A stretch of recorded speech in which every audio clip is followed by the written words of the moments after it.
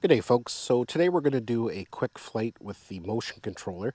Had some questions and comments asking me to do more of an in-depth, kind of not review of it, but just maybe flight video. I'm not going to do a full range test with it today, but we will go some distance just so you can see that you can actually fly a good amount of distance with it.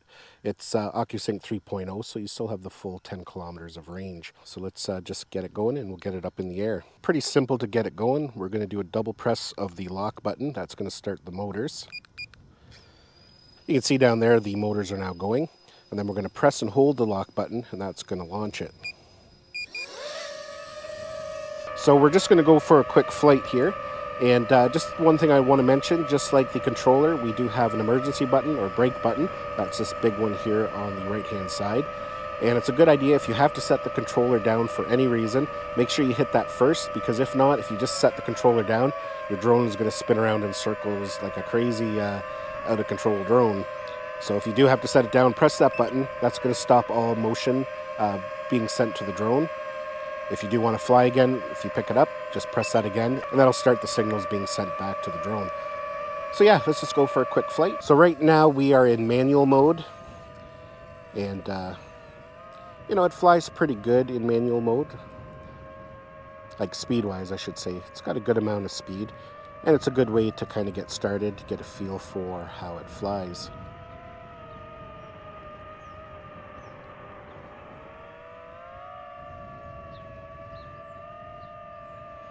Now you can't see what I'm seeing because there's no way to capture the telemetry in the screen, but there's all kinds of information there for you. There's a circle and a crosshair to line up so you know which direction you're heading in. And it's actually very smooth. I'm quite pleased with what DJI has done with this. So let's get down here a little bit lower. Now we're going to switch it over into sport mode. So we're going to hit the mode button here on the side, and now it's in sport mode. So now we get all the wonderful speed that the DJI drone is capable of.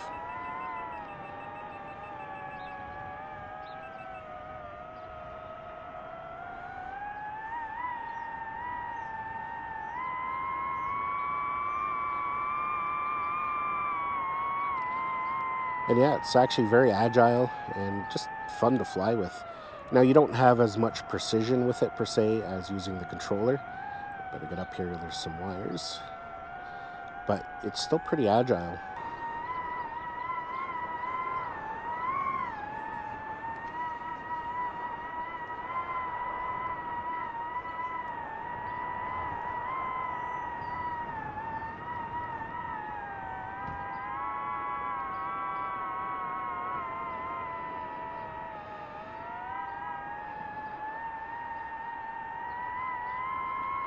Make sure we keep an eye on the battery, because it does actually go down quite quickly when you're in sport mode.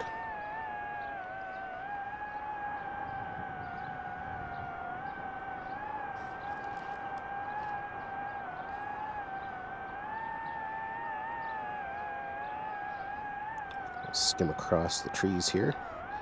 Don't want to go too low, because there are some kind of ghost branches sticking up because they don't have leaves on them yet, so some of the trees are a little hard to see.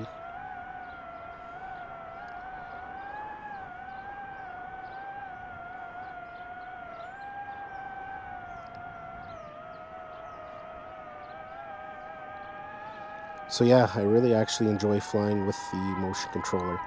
And of course, rumor has it that it's going to be compatible with the Mavic, or I guess it's not the Mavic, the DJI Air 2S that's coming out later this week, or by the time you're watching this, it could already be out.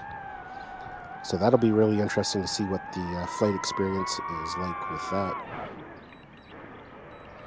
So we've just gone into a low battery return to home. So I'm going to cancel that. So we're going to land it, and then we're going to put another battery in it and then do a bit of a range test. Not a full range test, but just show you how much distance you can actually achieve with it. That was one question that I have had a few times. So I've just put a fresh battery in, and now we're going to go for a little bit of a distance test. I'm just going to start in normal mode, because when you do put it in sport mode, it does eat up the battery quite quickly. So we want to try and conserve our battery as much as possible. So let's go ahead and we will get the drone launched here. Double tap, and then press and hold the lock button.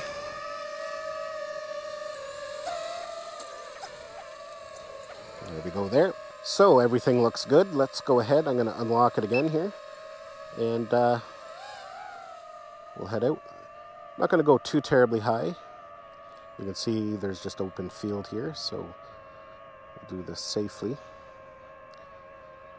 We'll still keep it relatively within line of sight. I've got my spotter here. Now, unfortunately, I can't share the telemetry with you, so you'll just have to take my word for it. Right now, we are at a height of 47 meters. And, yeah, it's a little bit breezy. It is moving the drone around a little bit, but not too bad.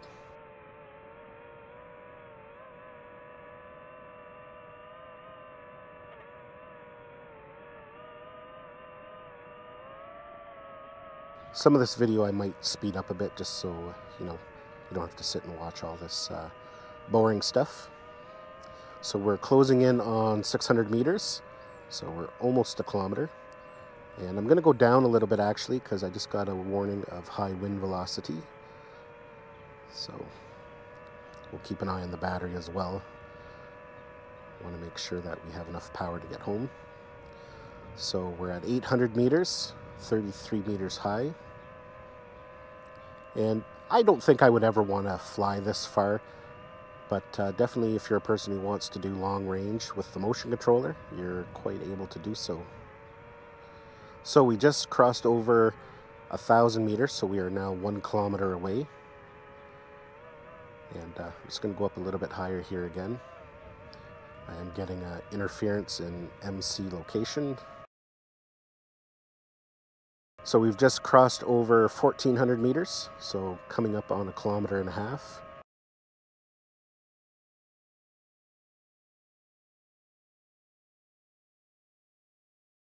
And there we go, 2,000 meters. So we're 2 kilometers out right now, 22 meters high. Reception looks really good. The RC connection is at 4 bars. HD transmission is at 3 bars now. So, we're doing really good there.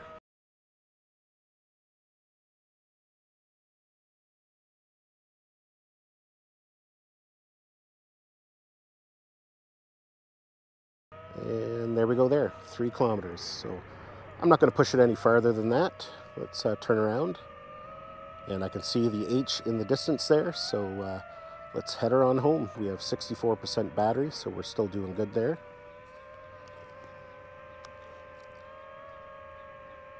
And our transmission is doing really good. Our RC connection is at 4 bars still.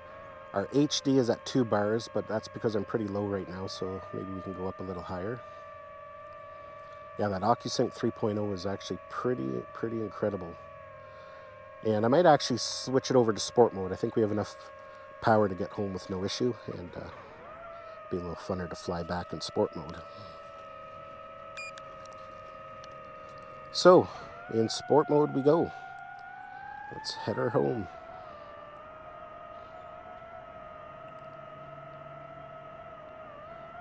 Yeah, gotta love this thing. If you are on the fence about buying the motion controller, definitely I recommend it. I've been flying probably most of the time with it. It's just a blast to fly with. And I'm really looking forward to flying it with the Mavic, or not the Mavic, the Air 2S when it comes out next week.